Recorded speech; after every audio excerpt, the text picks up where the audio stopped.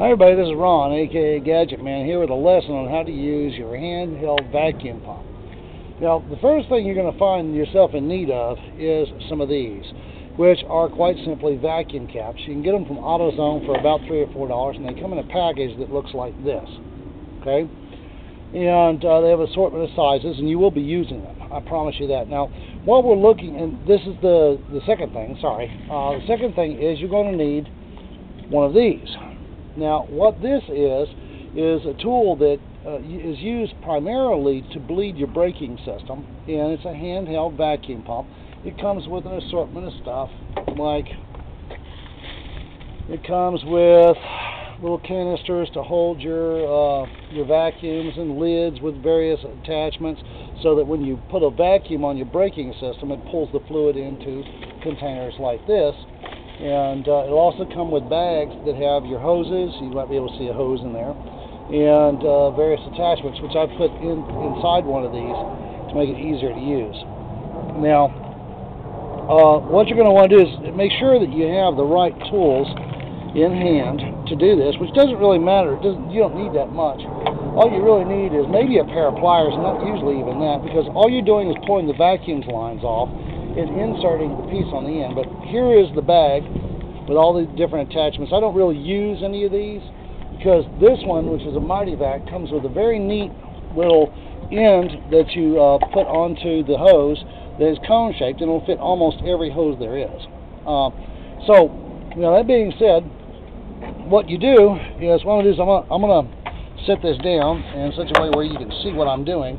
This is the vacuum gauge, and you squeeze the handles. All you got to do now, the hose is open, so I'm going to check it, make sure that the lines here and everything's working fine. So I'm just going to put my finger over the end, and I squeeze it, and you can see this this definitely holding a vacuum, at least except for my finger. You see, so it's definitely holding a vacuum. It's not leaking out, so the gauge and the hose works fine. Let it off, it's gone. All right. So now, the first area that I always look for an error is right here on the brake booster. Always check that.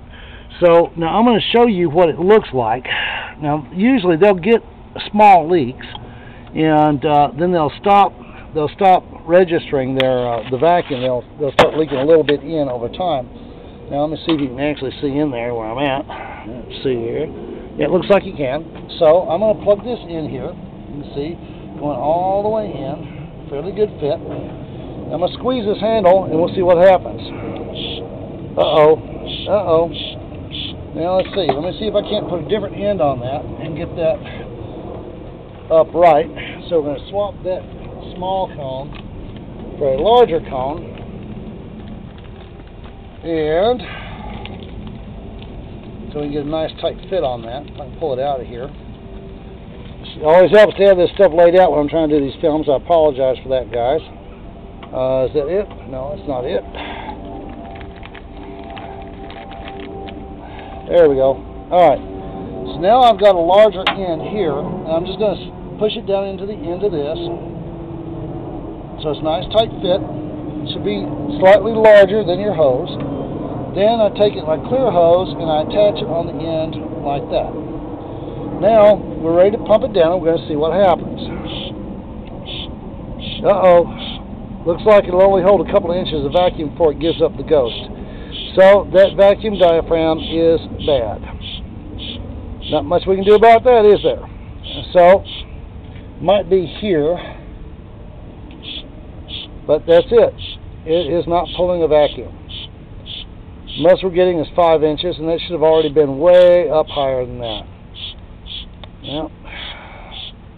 So it's definitely not pulling a vacuum. So you can see that vacuum, the power booster is bad. So wiggle it. It's not in the connection. So it's got to be inside the diaphragm. It'll pull a little bit of vacuum, but the normal engine vacuum is around 17 inches. Well, with the Gadget Man Groove, it'll run all the way up to 22, 24, maybe even 25 inches of vacuum as a peak. So if it won't hold 5 inches of vacuum over 5 inches, it's going to start leaking. So, number one, the brake booster is bad. I can't disconnect that one, so I'm not going to. Now I switch back over to my original narrow end. And now we're going to go back in here. Now I've already tested these lines, so I've already got it set up so we can tell. Now here we have, let me turn around here so you can see what I'm dealing with here. Now you see this line right here. Now I'm going to hook it up. Just plug this down inside there is all you got to do. I'm doing this one-handed. I wish I had an assistant, which I will have come Monday, guys. And she's pretty. Oh. All right, so here we go. Now let's take a look at the vacuum gauge. All right.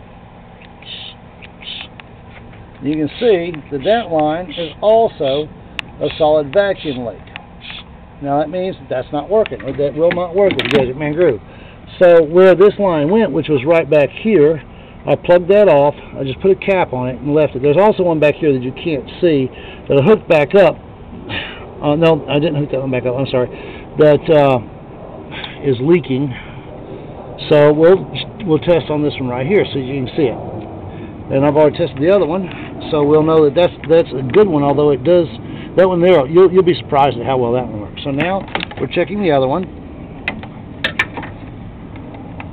Get it up in the shade where you can actually see the gauge. I'm going to pump it down. You can see that's what a vacuum leak looks like, guys. It tries, but the diaphragm's completely busted on that. So it just simply will not work. Okay? Now one more, and then I'm going to turn you guys loose so that you can see what a good vacuum line looks like. And that's this line right here. This one here, I believe this one goes to the transmission, but I can't swear to that. So we're just going to plug it in here. And you can see that I am connecting it right. There's no funny business here. You'll find the same thing when you start getting into your cars. Yeah, well, I thought it was going to be connected good.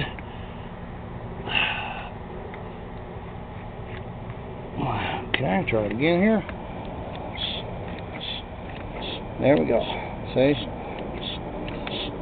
I was leaning on the part that bleeds off the pressure. Okay, so you can see here that it's holding very well at about 19-20 inches of vacuum. I can pump it down even further, and that diaphragm actually is holding very, very, very well.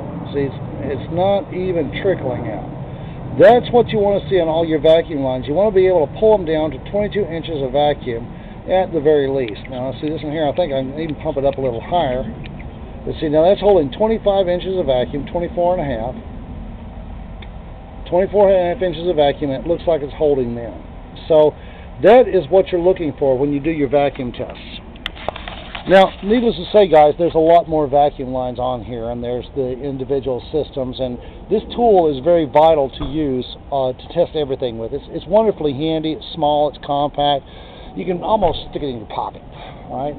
But when you get down to it and you want to start testing the individual components, you can also plug that tool onto the component itself and see whether the vacuum line is what's leaking or the diaphragm inside the component. You can do it to test your map sensors also. All the diaphragms inside your passenger compartment which controls your shutters and all your defrosters and all that stuff on the vehicles that are equipped that way. Also your evap canister, big problem with that. A lot of times they'll develop cracks on the bottom. But other than that, you guys are going to have to get out there and check it yourself. And anyway, this is how you do it. And any handyman can afford $50 for one of these tools. And at Amazon, they'll ship it to you, including the freight. Anyway, I want to say that's another lesson for you. This one here was only getting 10 or 15% mileage gains. I've now capped off 3 major vacuum leaks. One of them I can't because it's the brake booster.